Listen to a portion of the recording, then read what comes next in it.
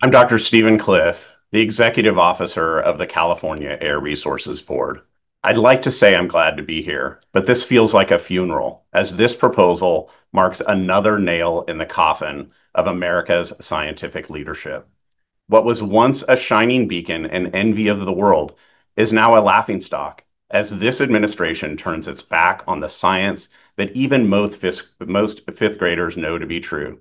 Greenhouse gas emissions are warming our planet and causing serious harm to human health and well-being. EPA's proposal is based on deeply flawed assertions that rely on unfounded and cherry-picked claims that originate from the oil industry and self-proclaimed climate skeptics while ignoring the overwhelming scientific consensus.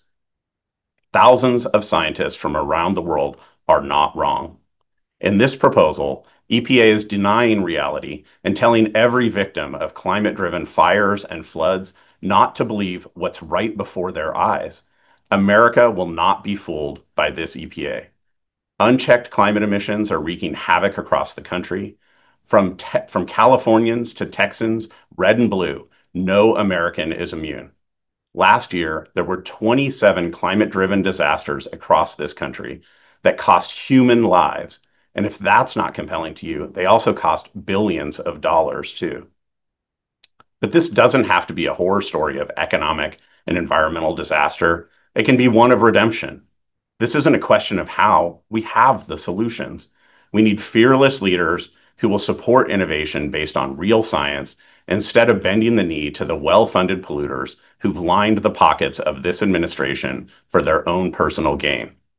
Just as China ate our lunch on solar manufacturing when a previous administration turned their back on this promising American invention, this proposal hands our country's legacy of automotive innovation and manufacturing over to Beijing, Berlin, and beyond.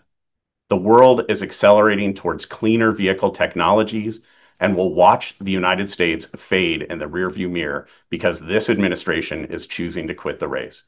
The choice is yours.